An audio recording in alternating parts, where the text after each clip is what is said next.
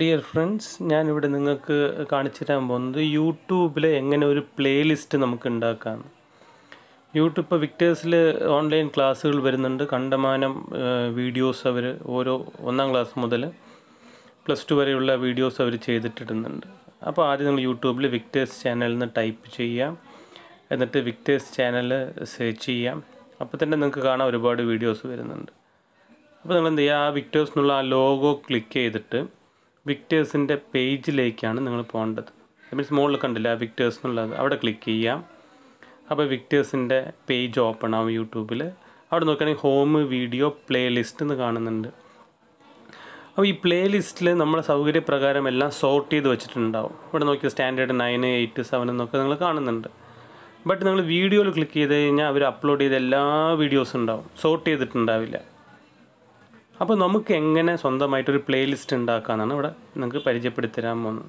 നിങ്ങളിങ്ങനെ നോക്കുകയാണെങ്കിൽ അവർ പല ക്ലാസ്സുകൾ കാണാം. അതിൽ നമ്മൾ +2ൻ്റെ പ്ലേലിസ്റ്റ് ഓപ്പൺ ചെയ്ത് കഴിഞ്ഞാൽ 39 വീഡിയോസ് ഉണ്ട്.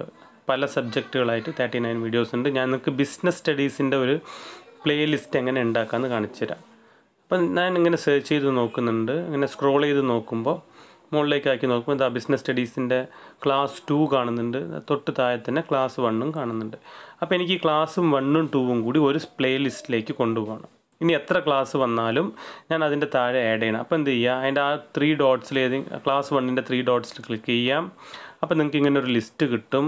അതിൻ്റെ മുകളിൽ ന്യൂ പ്ലേലിസ്റ്റ് എന്ന് കാണുന്നുണ്ടല്ലോ, ആ ന്യൂ പ്ലേലിസ്റ്റിൽ ക്ലിക്ക് ചെയ്തിട്ട് നിങ്ങൾ പ്ലേലിസ്റ്റിനൊരു പേര് ടൈപ്പ് ചെയ്യുക.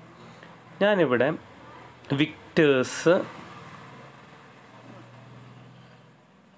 +2 ബിസിനസ് സ്റ്റഡീസ് എന്നാണ് എൻ്റെ പ്ലേലിസ്റ്റ് ഞാൻ ടൈപ്പ് ചെയ്യുന്നത്. എന്നിട്ട് എത്ര വീഡിയോസ് വന്നാലും ഈ പ്ലേലിസ്റ്റിലേക്ക് ഞാൻ ആഡ് ചെയ്യും. അതിൻ്റെ ഗുണം എന്താണെന്ന് പറഞ്ഞു കഴിഞ്ഞാൽ ഇതിൽ പ്രൈവറ്റ് എന്നുണ്ട്, പ്രൈവറ്റ് തന്നെ കൊടുത്താൽ മതി.